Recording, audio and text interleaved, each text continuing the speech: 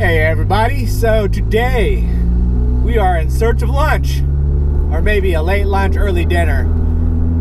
It's blowing 15 knots out of the east, so there's not a lot of places to hide out. But I think I'm gonna head over to that island I reconned about 10-15 videos ago and found that nice corner spot.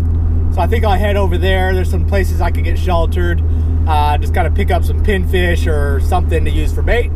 And then stop over there, pick up a snapper. If I get a good one, small ones, I'll take 2 and take them home and make lunch. That's the plan. Okay, I'm all set up here. You can see over my shoulder. I'm kind of getting blocking the wind with this key here, using my stakeout pole just to keep me set. I'm in about 2.5 to 3 foot of water. Really nice, clean turtle grass. It gets a bit shallower right along that edge line there where it's darker. I wanted a little bit more depth to give these guys to feel a little bit more comfortable. I put a fresh new chum block out because I was out of my little bit ones.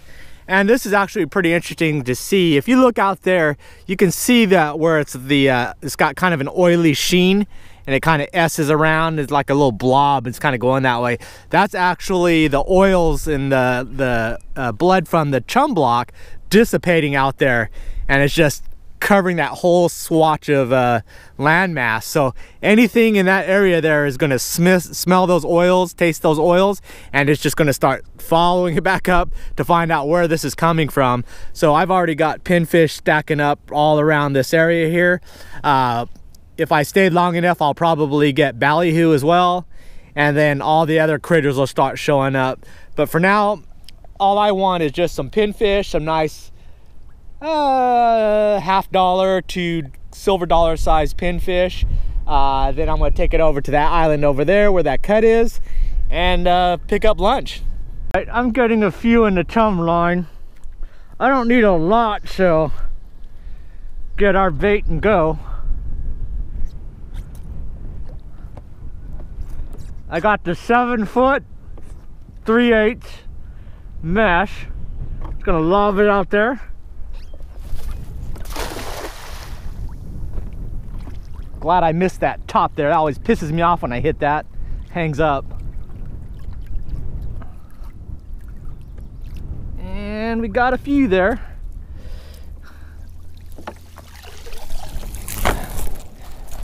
We're good to go. Got this big boy checking us out. He's looking for a free meal.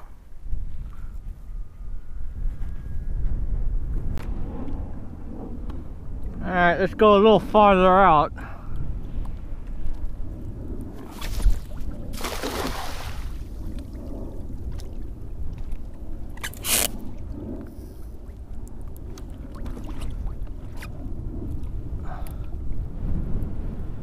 All right, I think that does us.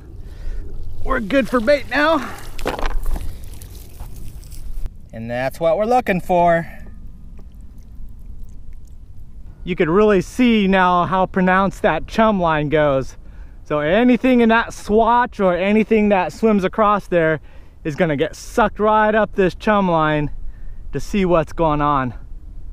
That is why chum is so important down here. To know about pinfish is they like to poo a lot when they're stressed out. So once you get them in the bucket or your live well, they'll start basically pooing out everything they've got. So you want to flush it out really well in the beginning, and then after that you'll see that the water stays clear because they're not stressed out anymore. All right, we are here at our little selected hidden spot. It's got this cut going through here with deep channels running along all these edges, so it dumps right off the flats. Current is going perfectly in this direction, although I'm on the windward side, which makes it a little sketchier, but I think I'll be fine. I forgot to bring my anchor, which would have made things a lot better, or at least some rope, which so I might be able to tie off onto that tree there and work that cut there. Right here I could work this cut here that flows underneath there. So we got a few different ways we could fish it. I mean, all of these cuts are going to be good, but definitely you want to hit the spots where it dumps in first, because that's where the fish are going to start stacking up, because that's where the food's going to come. I was going to put the chum out, but I don't think I'll need to. So let's get set up and throw a bait out. There we go. Get him out of the gunk. And we got our first snapper. Little dude. It's a start. Got him on a little pinfish. All right, we're gonna drop this medium-sized one right at that edge there. See if anything will come and get it. All right, one's got it. Ah, ran with it, but didn't take it all the way. All right, I think we've got one.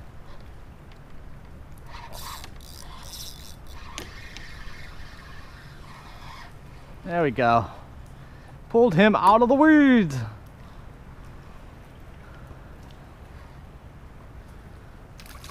This could be our keeper. We want 13, 14 inches. Pan size. What do we got here?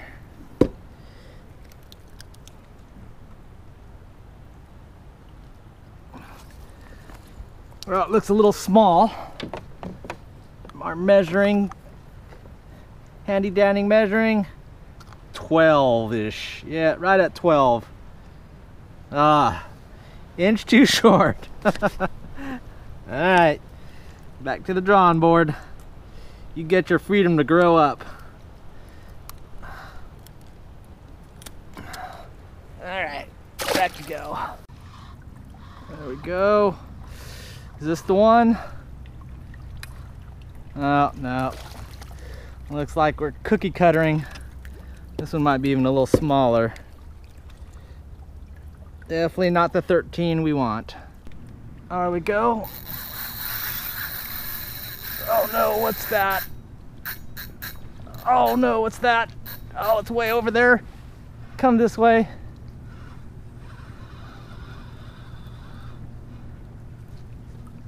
Oh.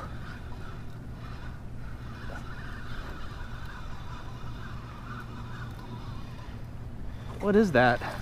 Ah, dang shark. At least it's cooperative and didn't get all tangled up and, oh, talked too soon. Ah, even here the sharks ruin my day. All right, quit messing with the big stuff and let's just catch lunch and be done with it. These guys are annoying me. Everything's annoying me. Damn sharks ruining my vibe. Get out of here.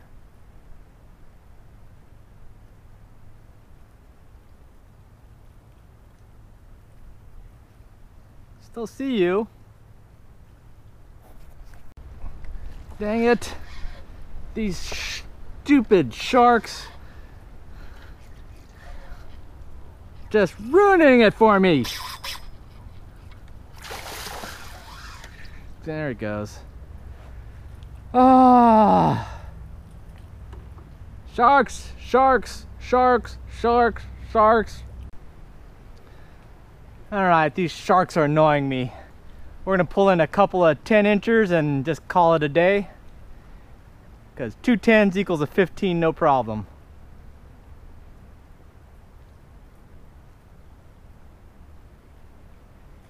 Oh crap, dang it.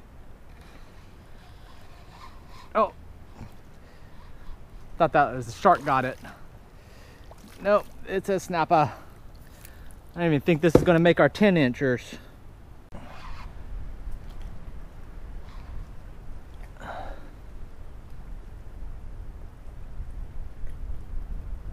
Oh, there he is.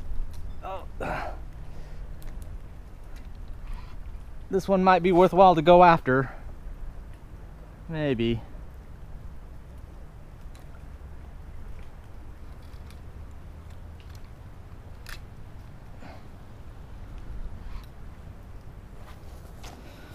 Ah.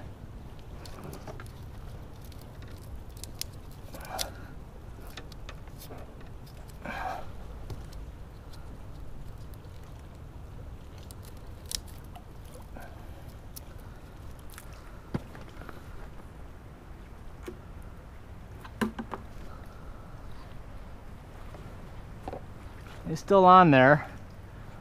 Might be a decent one if I can get him out of there.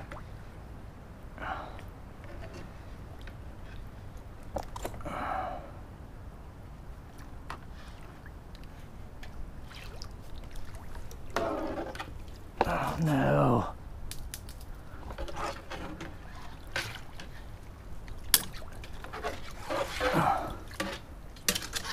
Oh yes, I think. Oh yeah, we gotcha. I think we got our lunch. That'll work for you, baby. Yeah, I think you're gonna be perfect. All right, we've got our handy dandy measuring stick.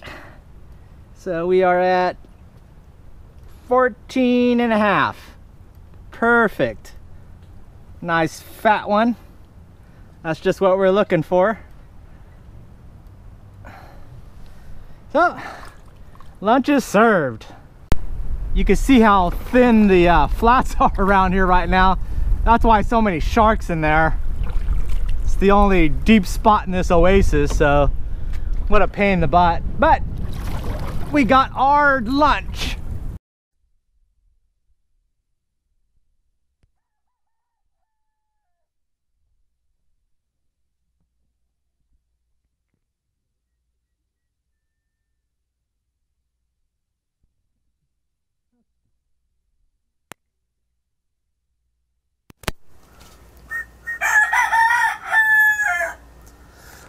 All right, got our nice beauty of a mangrove snapper here, 13.5 inches. Perfect for a fried up dinner there. So I'm gonna clean this guy up and we're gonna fry it up.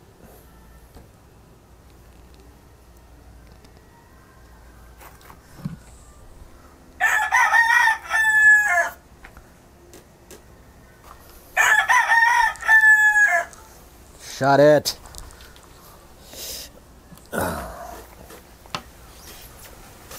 Okay, we've got our beautiful 13.5 inches of mangrove snapper.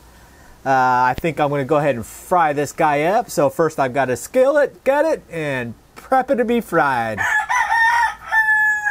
Thank you.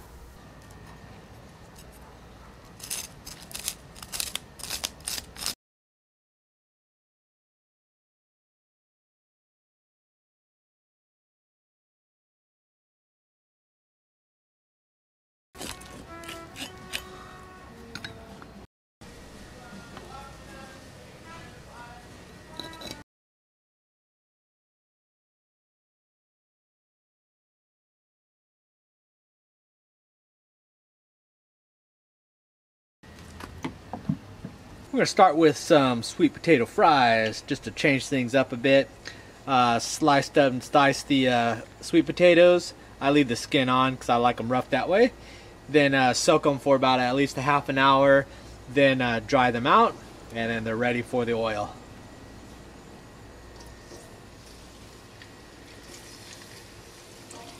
I'm going to double fry these, so I'm going to do probably half here. Let those cook out. Once they get crispied up, take them off, put these in. When those are done, and just rotate them twice so I get that double fry. For the fish, I just ended up making slices in the fillets just so it cooks evenly, allows some of the spices to get in there. Squirted some lemon juice on it, flour, salt, pepper, cumin, and into the frying pan, just some canola oil. Alrighty, almost done. Alright, let's see if we can get this off without totally destroying it or catching on fire.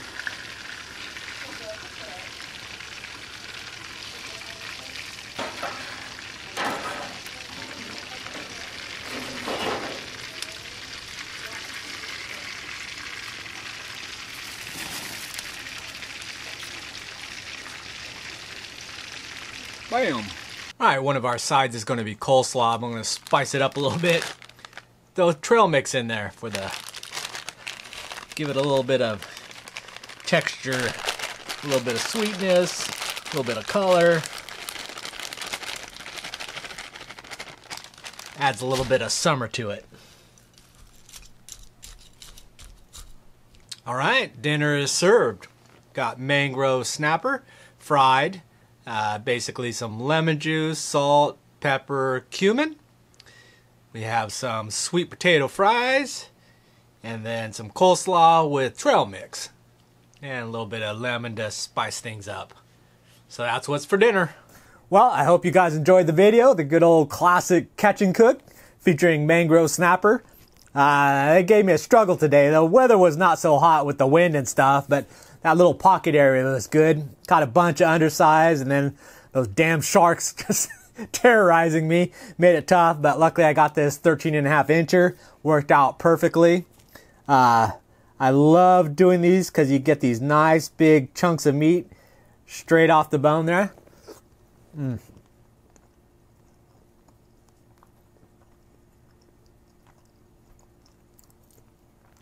Every once in a while, I just get that craving for fried fish. You just can't beat the mangrove snapper for that. We've got our coleslaw kind of kicked up a bit with some trail mix to make it more summertime.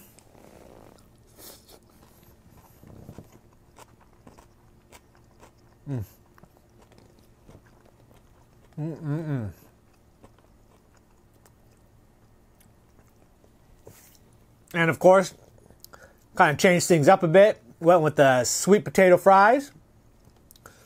These are excellent. They give you that little bit of sweet instead of the salty regular normal French fries. In fact, sometimes I'll do is I'll melt butter, mix in some brown sugar, and make that kind of a ketchup for these, and kind of super sweet. But it's really not necessary. But again, I want to say a huge shout out and a huge thank you to everybody that's bought something on the allaboutthebait.com website. It's been crazy. I mean, just totally way beyond my expectations. Ever expected it to be. I just keep bringing stuff in, and you guys keep buying it all out. It's a great problem to have. So I'm just going to keep moving stuff in. Just a reminder, this weekend is the end of the $20 grand opening special. I got to end it eventually. Basically, we have the Pilcher Tarpon long sleeve in white with the teal ink, or the ash colored with the forest green ink. And the ash one is actually going to be discontinued. I've got 5 new designs coming in this month, so I need the space, so that's going away. But otherwise, the white one will be my forever staying. That's my original design that basically started everything off, and it's been carrying and selling so well, so I'm just going to keep that forever. Just got to raise the price a bit. But again, thank you so much for everybody who's bought something, and anybody who's even checked out the site, because that helps as well. I've actually got an email that I surpassed 1,000 transactions yesterday.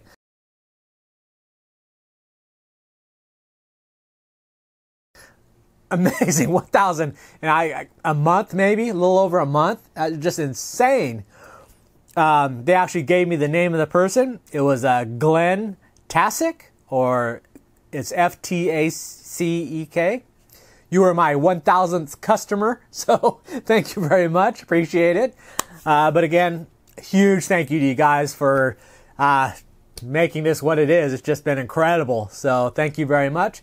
Hope you guys enjoyed the catch and cook. I'll try to get more of those. It's just been kind of hectic, but as we start getting longer stretches of better wind conditions, then I'll be able to kind of focus a little bit more on doing these, get more varieties of fish out there. But anyways, thank you for watching, and I will see you next video. Bye.